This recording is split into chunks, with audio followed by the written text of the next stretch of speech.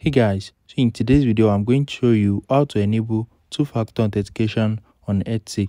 If you want to add additional layer of security to your Etsy account by using two-factor authentication, let me show you how to turn it on. First thing is open up your browser and you need to search for etsy.com. Once you search for it, click on the profile icon at the top and you need to sign into your account. Once you have signed into your account, click on the profile icon at the top again and select account settings. Right in your account settings, click on security. Under security, you are going to see turn on two-factor authentication. So click on it.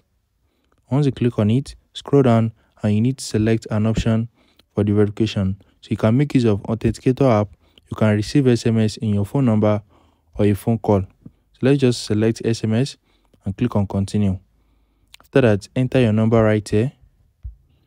So let me select my number. So my country code is not showing, so I think we should go for the Authenticator app. So let's go back and let's select Authenticator. After that, click on continue and you can download the Authenticator app on your App Store or your Play Store.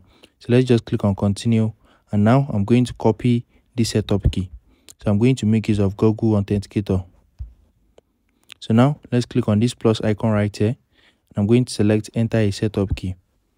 So Etsy, and let's paste the key right here. So now click on add and it's going to generate a code. So this is the code 426398. So now enter the code right here 426398 and click on continue. So these are my backup codes. So you can also copy it and save it somewhere. So click on done and we have added two-factor authentication to your account. If you found this video helpful, smash the like button and subscribe.